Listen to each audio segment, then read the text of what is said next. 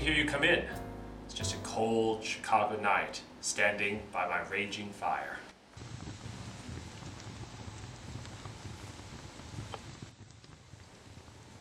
My name's Jay Craviel.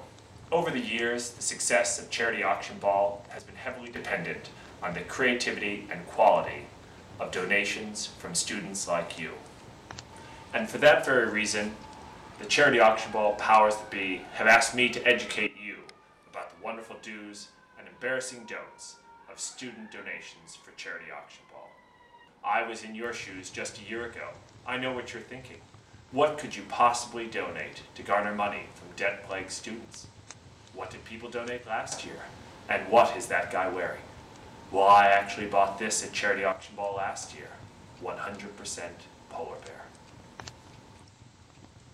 So follow me, and we'll discover what you are going to donate to Charity Auction Ball this year. A popular donation every year is providing a ride to and from the airport for students who are traveling for interviews.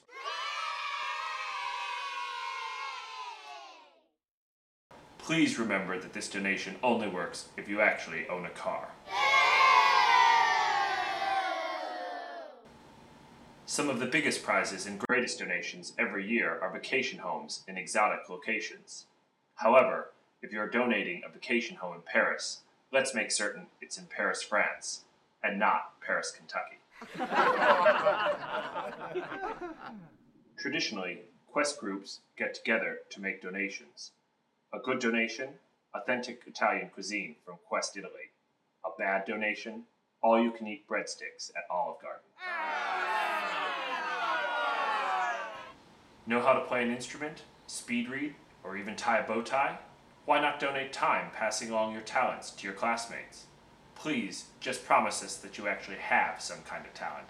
And no, Lincoln Karaoke does not count for singing lessons. However, a group outing at Lincoln Karaoke has proven to be a successful donation in the past. But I digress.